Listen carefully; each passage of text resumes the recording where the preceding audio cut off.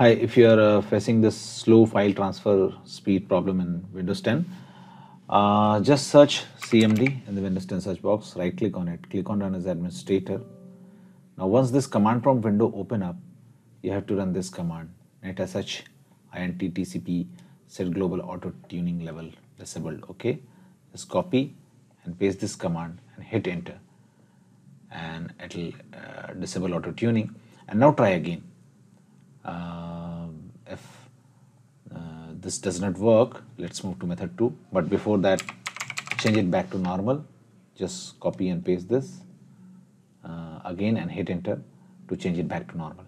Now let's move to method 2, and that is just search services in the Windows 10 search box.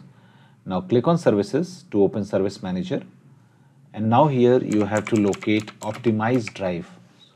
Okay, this service, optimized drive service, double click on it, and now change startup type as automatic and click on start, click on apply, click on OK, and now try to copy the files again and see if it works or not. If this does not work, let's move to method 3.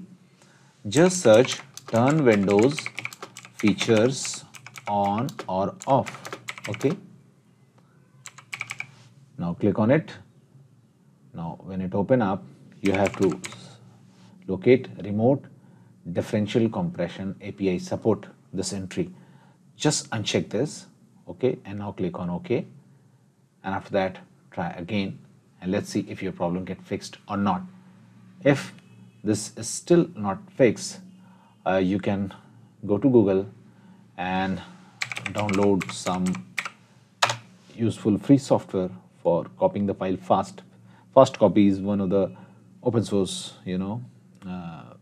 software, free software, which you can download and install on your PC, and this lets you transfer files very fast.